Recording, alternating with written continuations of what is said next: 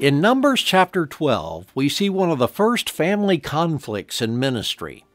We're told that Miriam and Aaron, Moses' sister and brother, became critical of Moses because he had married a Cushite woman. But as we read further, it's clear that Moses' wife was not the real problem.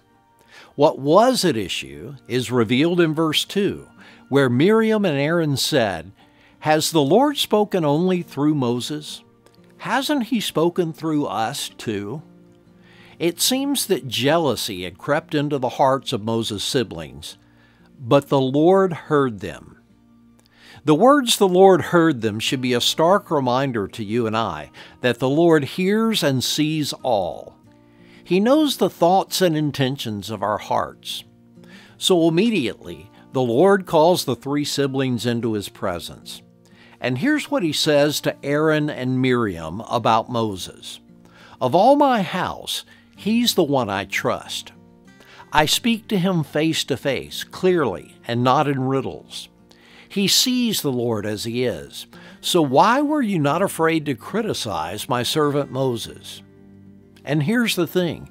In criticizing Moses, Miriam and Aaron were really criticizing the Lord and how he chose to use Moses. And the Lord speaks correction as he describes his unique relationship with Moses. But that's not all. In verse 9, we're told the Lord was very angry with them. And as he departed, Miriam was plagued with leprosy and had to remain outside the camp for 7 days. For me, it's a reminder from Scripture that God gives gifts as he sees fit. He knows what's best for us, how we can serve him most effectively, and we should be content with that.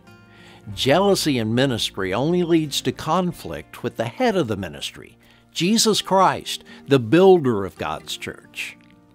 And it can also lead to very real consequences, as it did for Miriam while she was isolated outside the camp.